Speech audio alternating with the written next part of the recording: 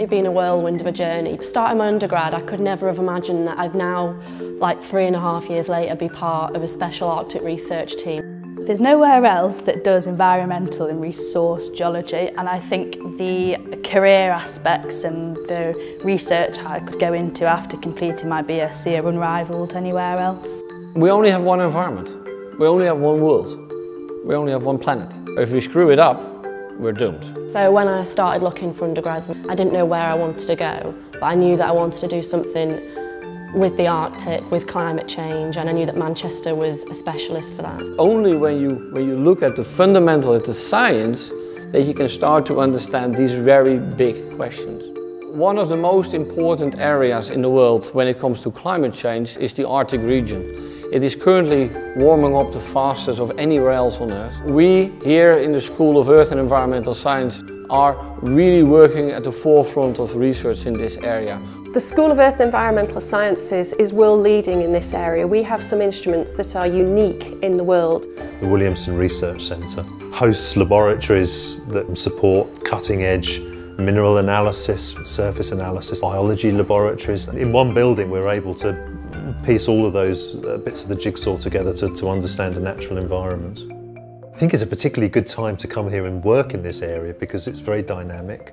Understanding how we can clean up the environment using natural microbial processes, how we can make the next generation of materials for industry across a range of sectors, how we can help deliver high quality drinking water across the world. We're not environmental studies, we're not environmental law, we are environmental science, and the science is the basis of everything. We do a lot of field work in our course, and it doesn't cost us a penny. It's really good you get to know all your course mates and make friends. At the end of first year we went to Devon for a week, and that was like the first real field trip with our notebooks and our compasses. We've been mainly learning how to keep a field notebook, how to write relevant notes, improving our sketching. Then you go up to Scotland, Wales, south of France. I'm living in Spain for 6 weeks, but we're going to an abandoned iron mine. On the Tenerife field trip, we really got to see how the environment and humans and climate and geology all link into one. It's the whole sphere. And it is that journey that you see them grow in confidence, you see them picking up the tools along the way to challenge and to tackle real environmental problems. In my second year, we went to go and have a look at a few contaminated land sites. We went to one and it was an old town tip. There was this horrible orange gunky stuff coming out of it. And then I thought, actually, what is coming out of that? And I ended up doing my dissertation project on it and analysing the water coming out and seeing how that would affect surrounding areas, the animals, the habitats. I had to give my research over to Derbyshire Council. There were still some heavy metals sitting around, even though the tip closed in the 1960s. Most of the lecturers and the professors that are teaching the students are also active researchers.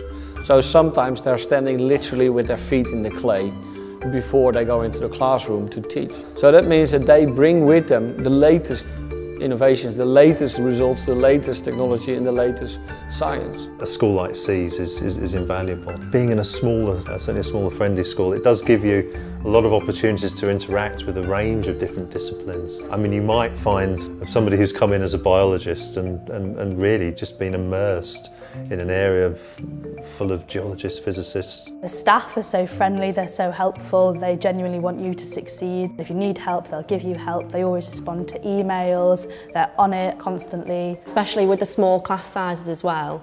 You do get that bond with the lecturers, so you feel more comfortable to ask them a question. You don't feel stupid asking a silly question. By the time students leave, they can adopt a really critical approach to the scientific literature at the forefront of research. Our graduates are very highly employable. They have very good skills, transferable skills. They can look at problems in a complex way. They understand they can work in teams as well as alone. These are all qualities that are highly appreciated by employers.